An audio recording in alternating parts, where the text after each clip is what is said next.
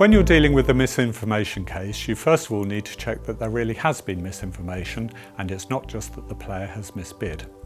If you discover during the auction that there's been misinformation, you're allowed to rewind the auction to the last call made by the non-offending side, and providing the misinformation has led them to make the wrong call, they're allowed to change it.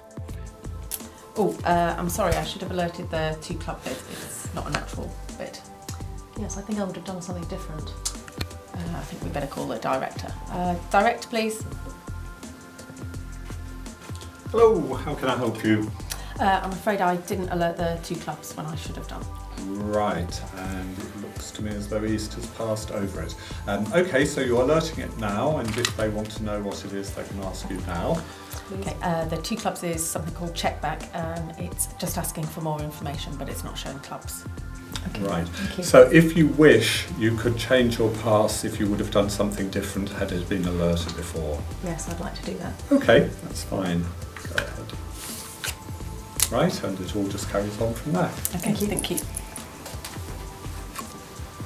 If you discover when the opening lead has been made face down that there's been misinformation, you're allowed to reopen the auction as far as the last call made by the non-offending side.